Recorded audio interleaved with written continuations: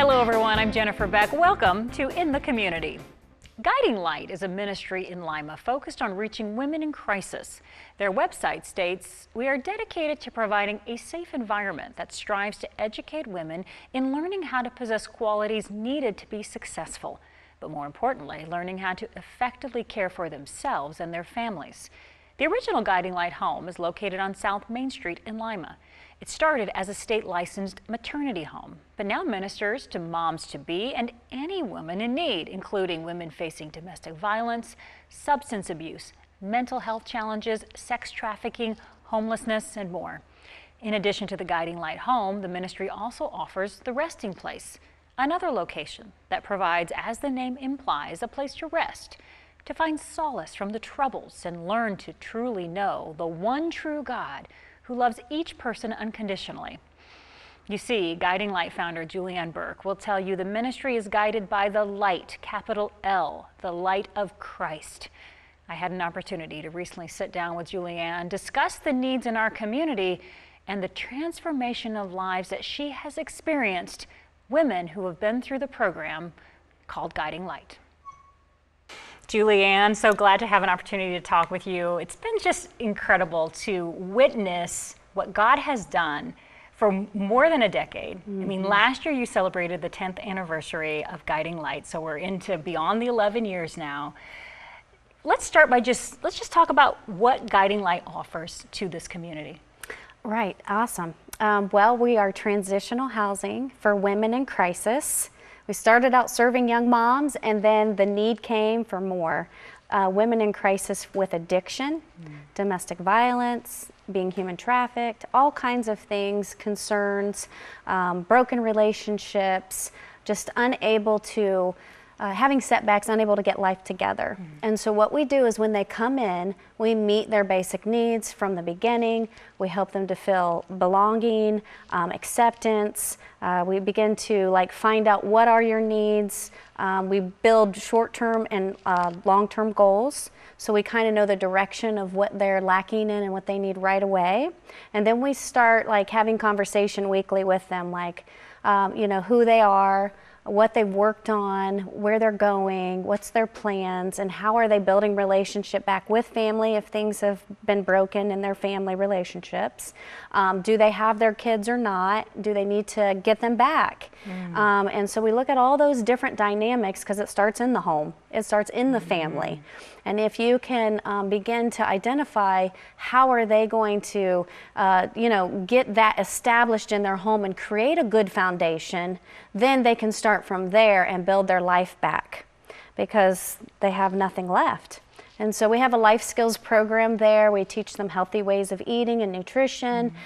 We do have a support group. We have Bible study. They do devotions every morning. Of course, to help with the structure, they've got chores every day that they all contribute. Also a meal that they have to prepare for the whole house. So they take on those responsibilities to give back. And it's almost like dorm living per se, but it is really where everybody's there trying to accomplish similar goals, to get productive, to get income so they can get out on their own and then they can take care of their families better. In the meantime, there's healing going on. I might have somebody who has a chip on their shoulder when they come in. They're very angry at the world. They're angry at God. They're mad. You see it happening. And then after a couple weeks, they start to mellow out. There's more peace. We pray for peace. And so they're just a little bit less anxious. And they start to get more established and stable.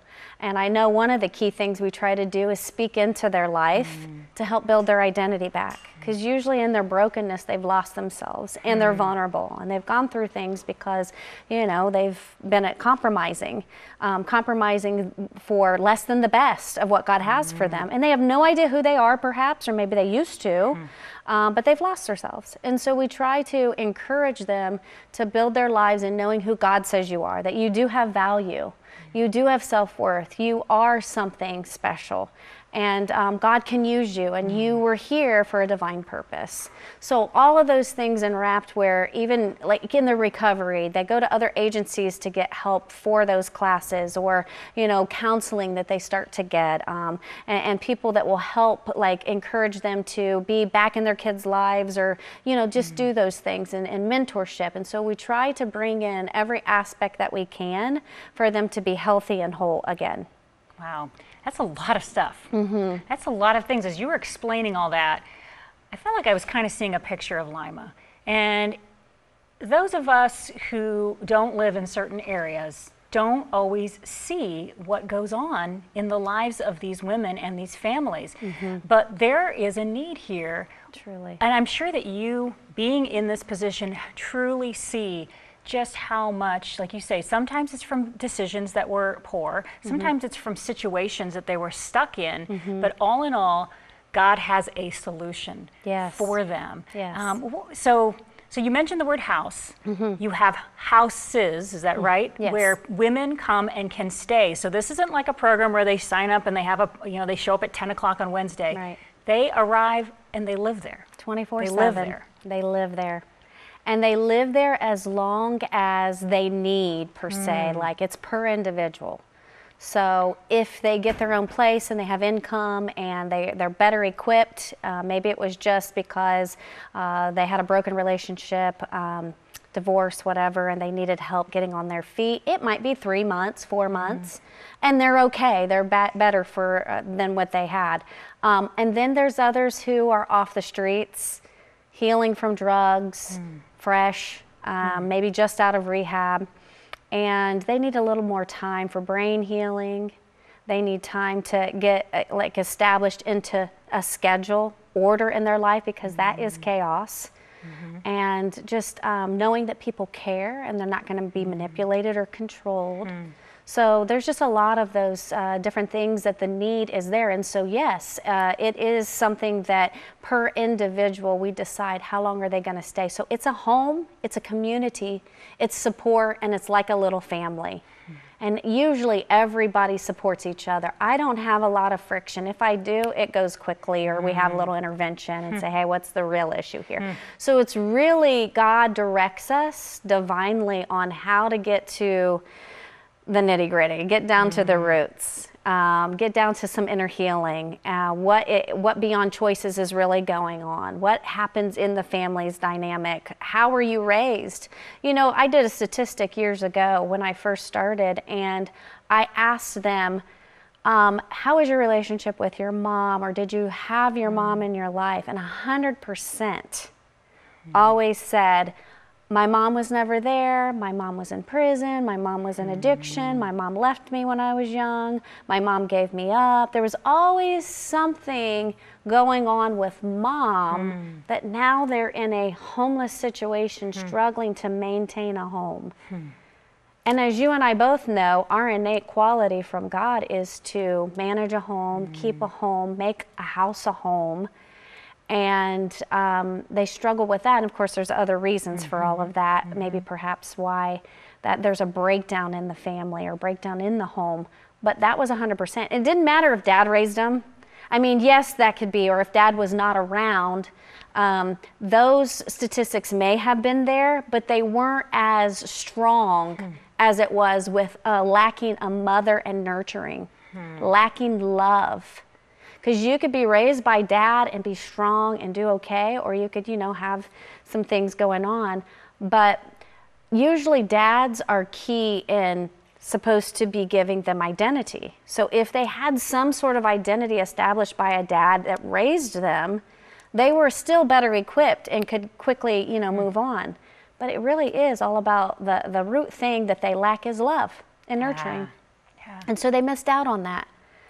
And so that's just what I've noticed. And I don't know, God will keep revealing more into that, but that was a key thing. And a key thing has been God through all of this. Absolutely. We hear so much about mental health now. I hate to say it's politicized as a popular thing, but it kind of is. And it's important. We need that. But it is. We hear about mental health constantly, but we don't always hear about the God component that's necessary. So tell me how what Guiding Light does is so directed by the Holy Spirit and God. Yeah. So how God leads us, of course, we don't stress about finances, number one, because He started this. He is the one that gave the outline of how we proceed in the program. So all the creative ideas that came when God had me write down, you know, what would I do if there was a house, because he spoke that into my heart, you know, to have one. I wasn't planning to. I never had it on my radar. He said, do this, help save these women. And then everything from the beginnings of the creativity of the idea to the point of direct contact, we pray with them and we seek the Lord on who they are and what needs to be done for them. And so that is led by the Holy Spirit. Also, just understanding the dynamics of where they're at and giving wisdom, God's wisdom, even through the scripture, or talking to them the importance of prayer and how he leads us, like even devotions, they'll notice, wow, I opened up to this devotion. This is exactly what I needed today. So it's nourishment for them for the whole day. Or they'll say, you know, I really need this job and I don't know if I'll get it, but can we pray? And then they get the job and they're like, God heard our prayer. So it's almost like in their everyday, they're getting just such enrichment of how God works in our lives and how his hand is upon them and how he has protected them. And the difference between good and evil, which nobody wants to talk about evil, but it's prevalent, it's real. And how do we have authority over that? How can we pray for God to use our power and authority in Christ to come against any wiles of the enemy that tries to put a foothold or tempt them again, or come into their lives and create disunity and division or conflict, you know? And so those things are taught, you know. Do you see what's happening here? Is God a God of peace? And if he is, and you love him and you receive Christ, then you are a person of peace.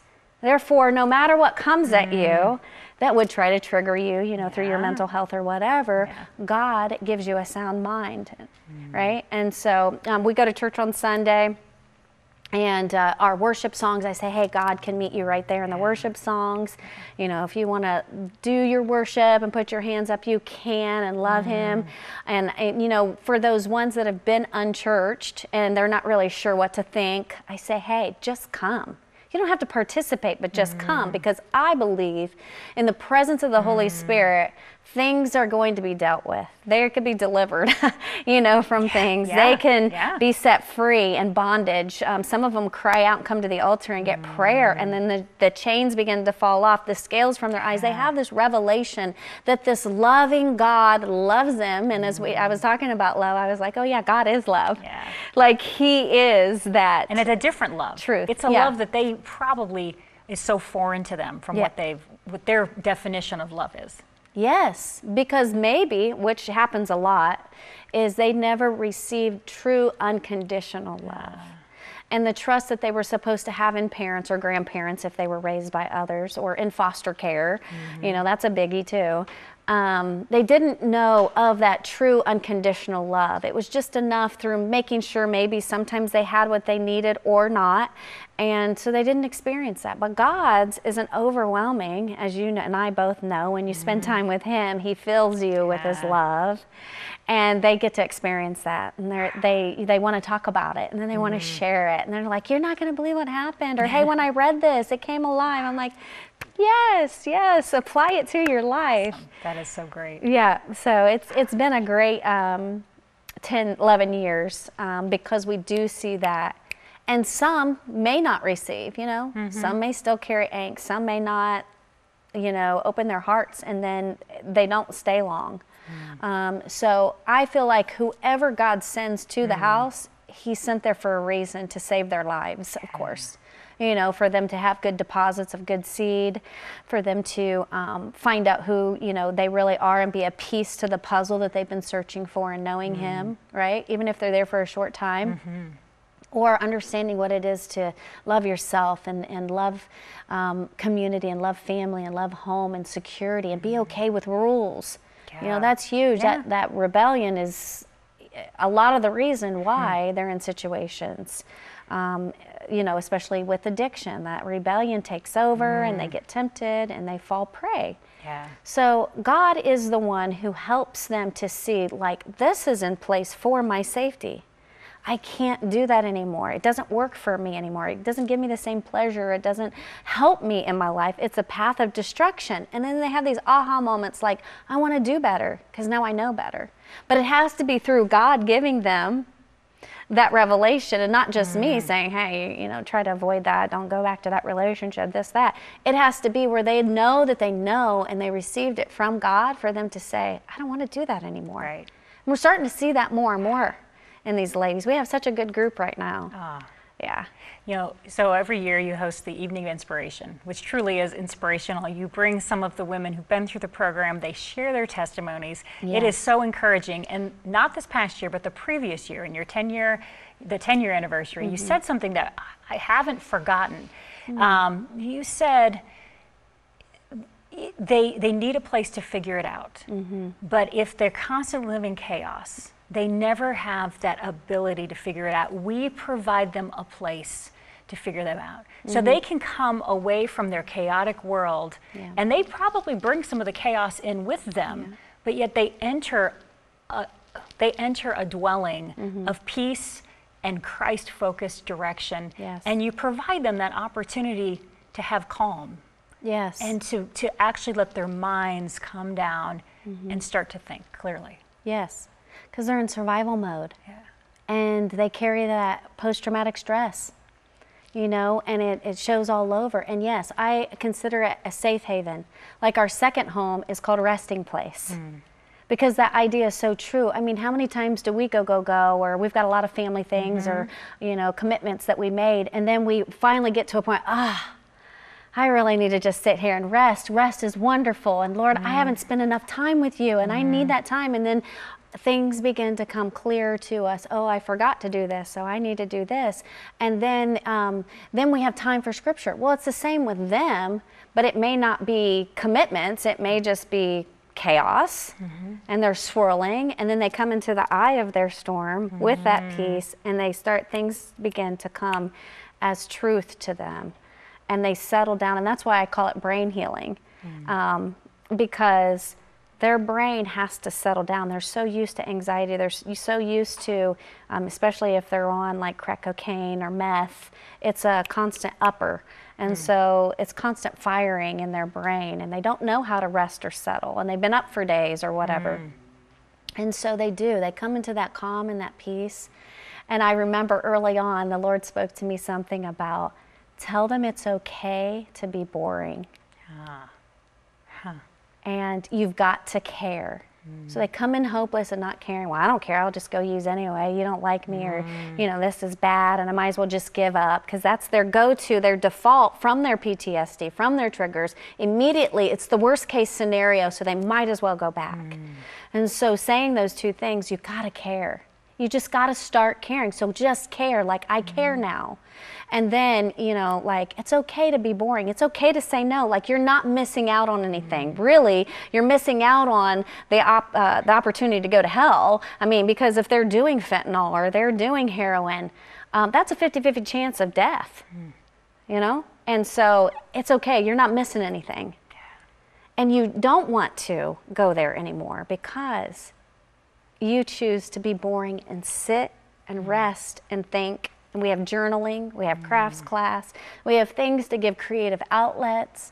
Those give them time, and they start to see what they're good at and what they're not good at. And I think one of the key things too is they show us as over time, after 30 days is always like the honeymoon phase, right? But after 30 days, their true colors, their emotions, their personality traits start flaring up.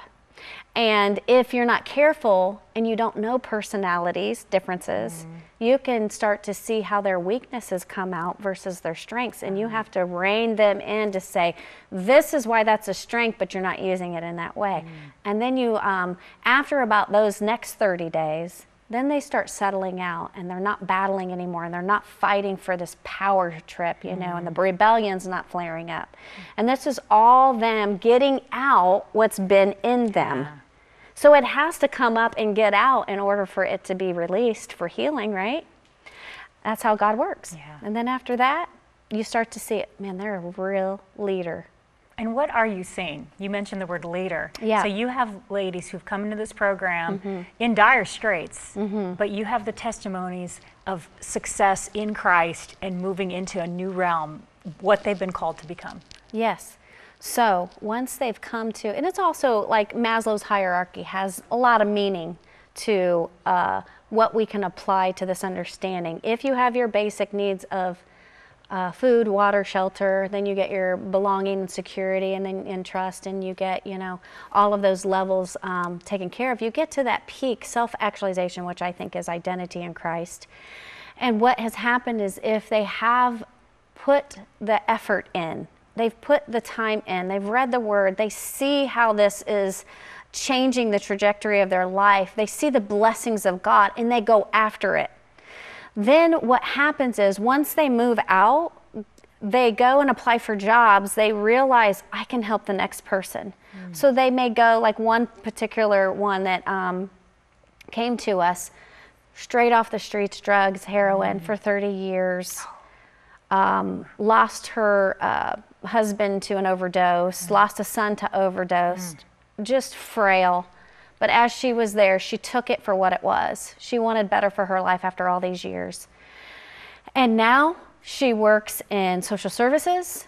She works in crisis, dealing with people with mental health and addiction. She gives back, and she's good at it. And she is a leader. And I actually had her as staff at one point for a couple years or so, where she was able to invest in others because that was her heart.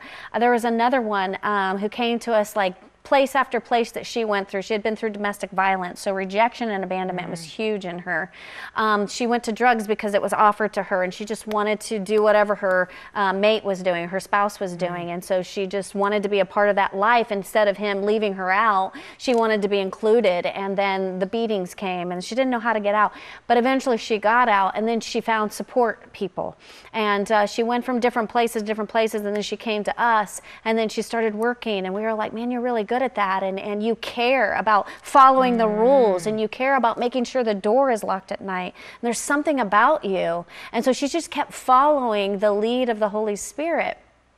And eventually now she's used in capacities like administration, you know, and has her own business. Wow. So just a lot of things where if you can speak into their lives and see what it is and speak to it, I mean, they start tearing up like, how do you see that? What are you talking about? It's like, no, it's there. Like you and I can see it, but they can't. But you keep investing in that, and eventually they do. They become very mindful of that. They go after those positions, and then they just thrive and do well. It's amazing when a person can grasp who they are in Christ. Yes. And can start to feel that, feel the heart change, feel that heart of stone, like it talks about in Ezekiel, and turn into a heart of flesh. Yes. And feel the love that comes through. And that starts with you and your volunteers and your staff loving them first, as Christ would love them. Yes. Yeah. Loving them right where they're at. And that's key for us in the body of Christ, is not rejecting, not putting them aside or putting them in a box or a category or having a stigma. And I don't know that we really do that. Maybe there are some that maybe still do. I don't want to like speak against anything, but I'm saying like we've really got to embrace like right where they're at, even if they come to church high, even if they come just looking, you know, just really like they haven't taken care of themselves.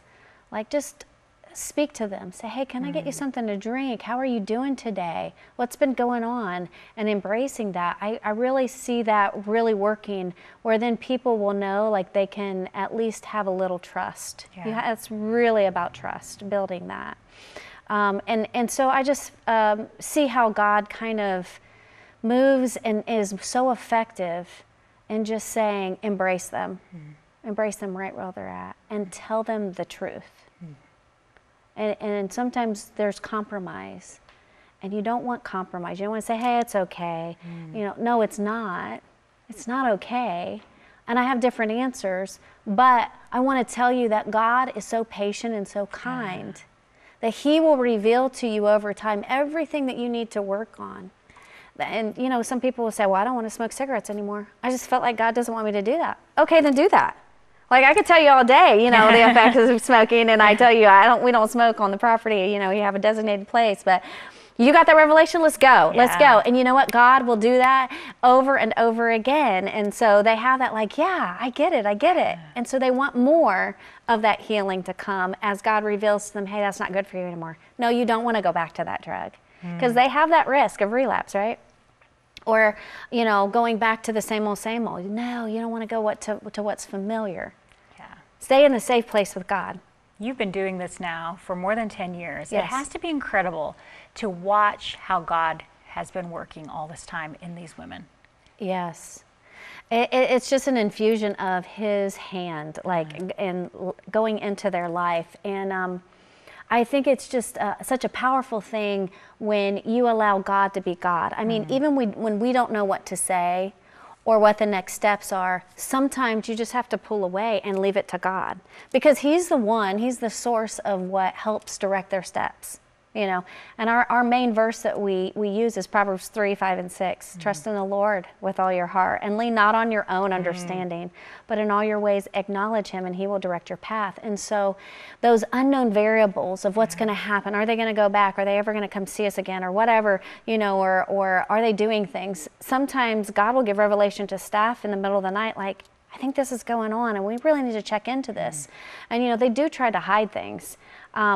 But through the years, God has graced us, and I've had different staff in and out, but still, He graces whoever's there to say, hey, let's be mindful of this. This is how we need to pray, or this, I think, is going on, and we need to address this. We really need to have an intervention. This one is not always, like, she's just, you know, she's not coming through doing everything. And so the more that you help hold people accountable and responsible, the more God can intervene to help guide us. And He does. He guides it all. Wow. He guides them. Well, we're about out of time. Julianne, let's close by talking about how the community can help.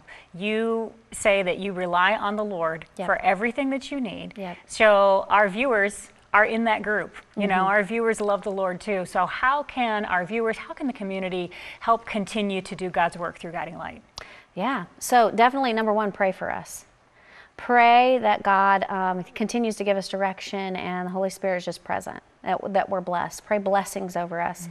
Number two, you know, we always need supplies, just like any other house. Paper towel, toilet papers, cleaning supplies, laundry detergent, things for them to be set up, like silverware and cups and dishes, and, you know, household items for them. We do get an influx of clothing, so we're constantly going through clothing, but they're so grateful. And of course, financial donations. Those are always key. They help us even with maintenance. They help us with, you know, like car maintenance and everything else that we have, bills to pay, you know, all the utilities and things that we have at these multiple locations. So we have two transitional houses. We have 2 step down that are more like rentals, but all that comes back in and to Guiding Light. But just knowing, like, even if there's a specialty class that somebody wants to give, whether it's exercise class, you know, and just show them the fundamentals of why it's important to exercise and maybe take them on walks, that's a cool way. You know, maybe someone is really good at, and they've had a lot of wisdom for inner healing and prayer and listening. That might be a key thing that somebody can come in and do. Sometimes we don't always have like financial budgeting classes because, you know, someone goes on vacation, or the cooking class teacher isn't always available. They could be like a backup for that, or if they're sewing or anything that can give like basic truths, we could really use that help. All right. Yeah. A little bit of everything. Yeah. Anything, whatever God lays on someone's heart is probably going to be. Okay, we are out of time, unfortunately, but of course you can see the information on the screen on how to connect with Guiding Light and Julianne, or if you have any questions, of course you can always contact us, contact me here at TV44, and we'll make sure we get you connected. Thank you so much. Yes, thank you so much for sharing. All right, and thank you for watching this edition of In the Community.